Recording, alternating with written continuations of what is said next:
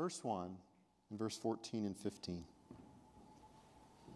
The beginning of the good news of Jesus Christ, the Son of God.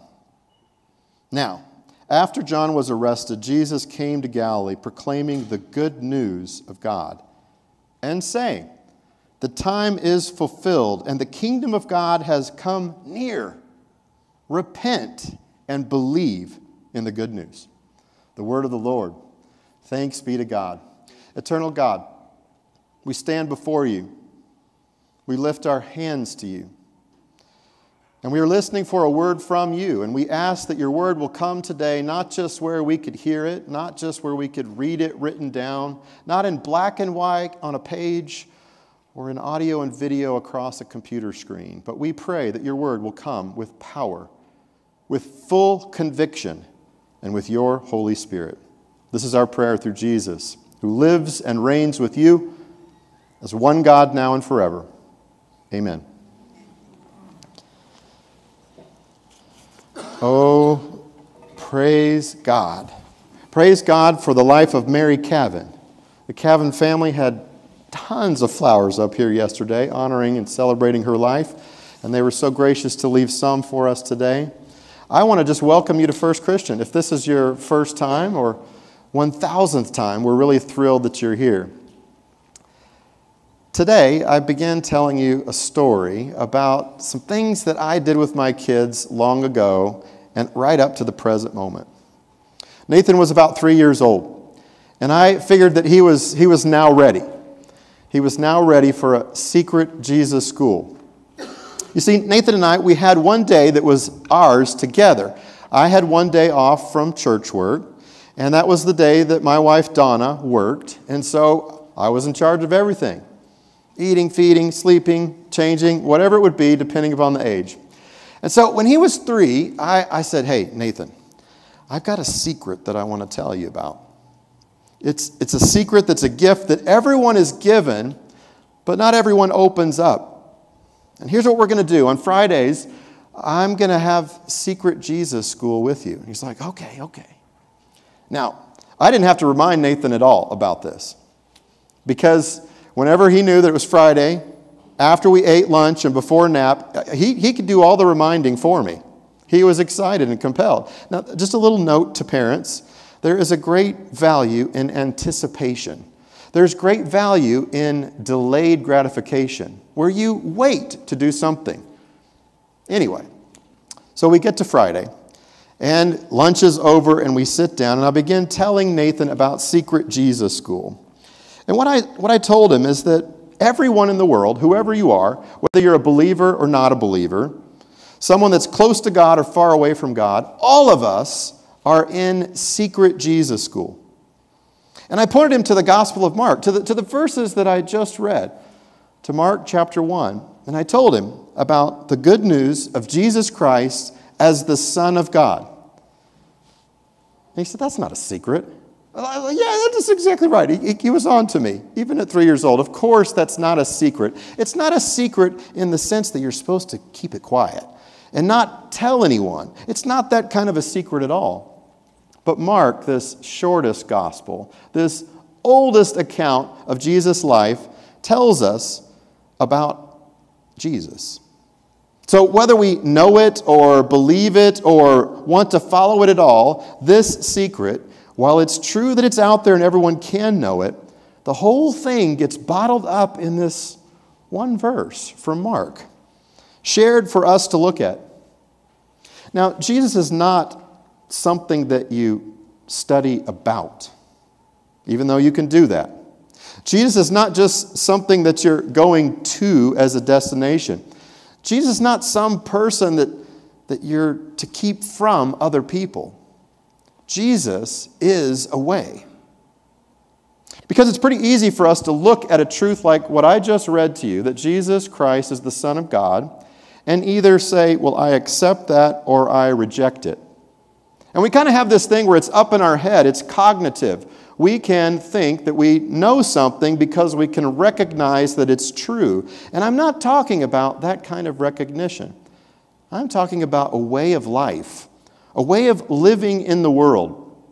Not simply a body of knowledge that one could master, but a person who wants to live life with you.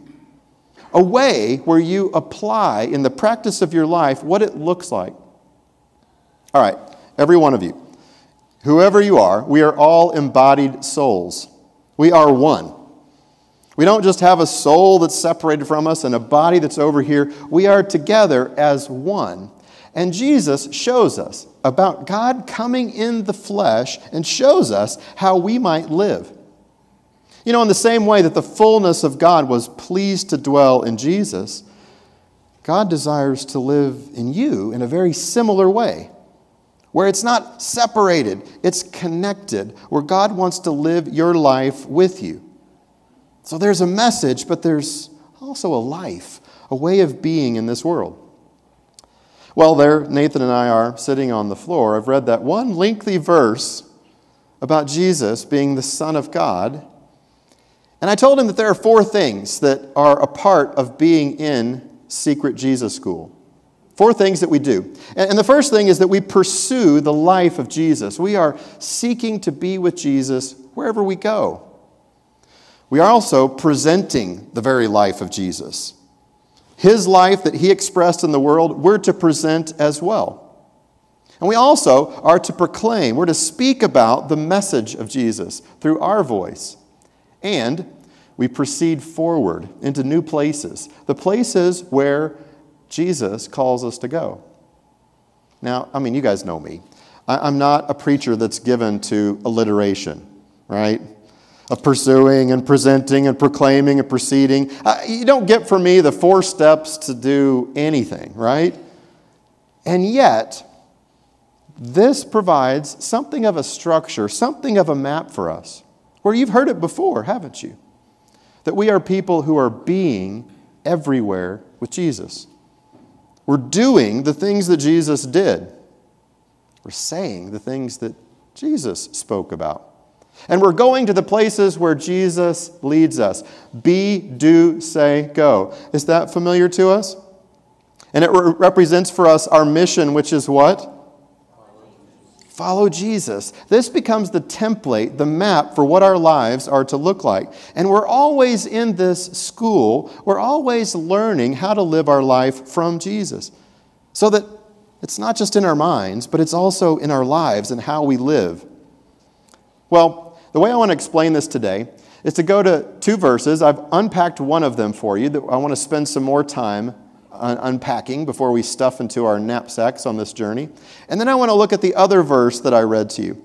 First, let's look at this verse 1 again. It's pretty easy to assume that we know this beginning of the good news about Jesus Christ, the Son of God. Well, we get the word beginning. We find out that we're in the middle of a story. You're in this story. It's a story that God began. You didn't create yourself. It's not something that you started. You came from someone else, whoever that might be. You might be the result of 2 lovers that come together. You might have been the result of a one-night stand. You might be the result of a long-term marriage. However it is, in God's grace, you've been brought and given life, and a story has begun that you had nothing to do with. And Jesus invites you to take your story, your way of living, and to attach it to Jesus, who was a human being among us. Do you know what Jesus means? It's a Hebrew word. That's right, Joshua, Yeshua. There's lots of ways that it could be translated. In Hebrew, it literally means God saves. Yahweh is salvation. That's a pretty good name for Jesus, a good meaning. But then he has this other name. He's the Christ. Now, I often will say, okay, now in the carpenter shop when Jesus was growing up, he did not get junk mail to Mr. Christ. This is not a last name. It's not a surname. It is a title. Christ, Anointed One, King, Messiah.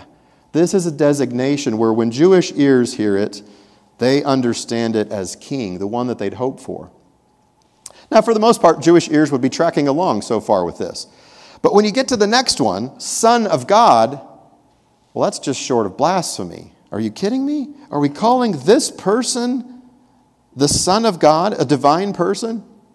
Now, in some ways, we can all pinch ourselves and say, yes, we're daughters and sons of God. And in a way, we all are children of God. But here is a statement about Jesus being the Son of God. A word that was even used in the Greek times to represent the Caesar. And yet he is a king, this carpenter Jesus, who comes and lives among us. This is a confession.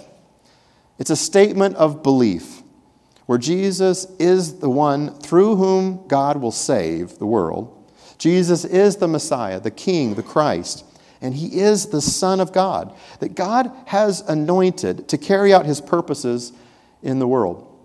Now, I love that Mark gives us the very last word first.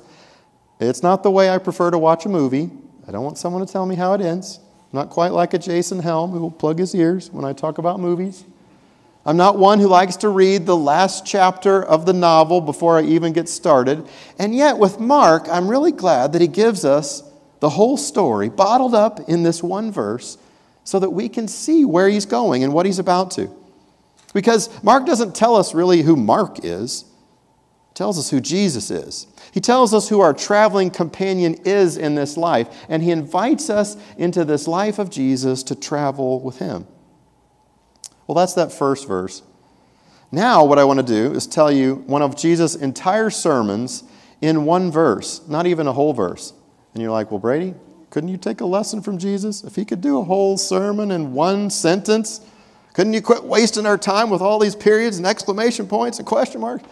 Okay, well, give me a little break. But look in verse 15. In verse 15 of Mark chapter 1, it says, the time is fulfilled. The kingdom of God has come near. Repent and believe the good news. This is Jesus' core preaching. This is the central summary of everything he was about. Now, I don't know if you were taking notes on that sermon or if you've had enough time to fall asleep in that sermon. We certainly didn't have enough time to cue the band for an altar call.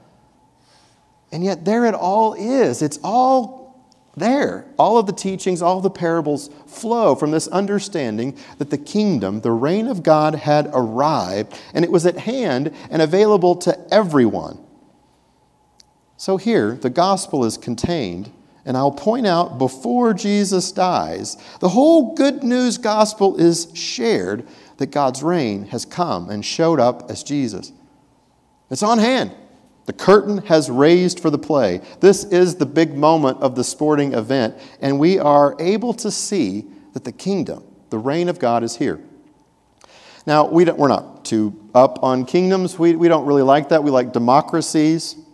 And I've told you before that a kingdom has two parts to it. It's usually a geographical terrain. It's an area over which a king has rule. And it's also a group of people over which a king has rule. So people, a populace, and a geographical realm. I really like the way Dallas Willard talks about it, that the kingdom of God is where what God wants to be done is done. That's what we're welcoming into our lives. That's what's available to us, where what God wants done with me will be done. Let me tell you this. I don't know who you are, but it doesn't matter whether you accept it or reject it. It's true. God's kingdom is everywhere. Our ability to say yes or no to it does not affect God in any way, shape, or form. It doesn't impact his reign or his rule. His rule is everywhere. It's kind of like the fish. You probably talked about the fish who says, I don't believe in the water.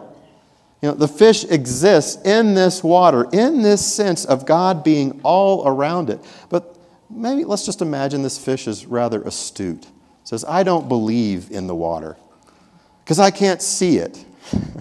Right? Well, okay.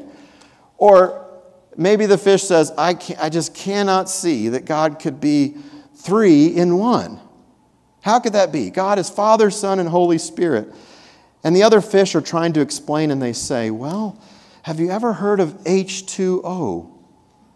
Hydrogen, 2 parts. Oxygen, 1 part. That's 3 parts, 1 water. It doesn't matter whether we accept or reject. It's about our availability to God. Are we going to participate in the work that God's doing in the world?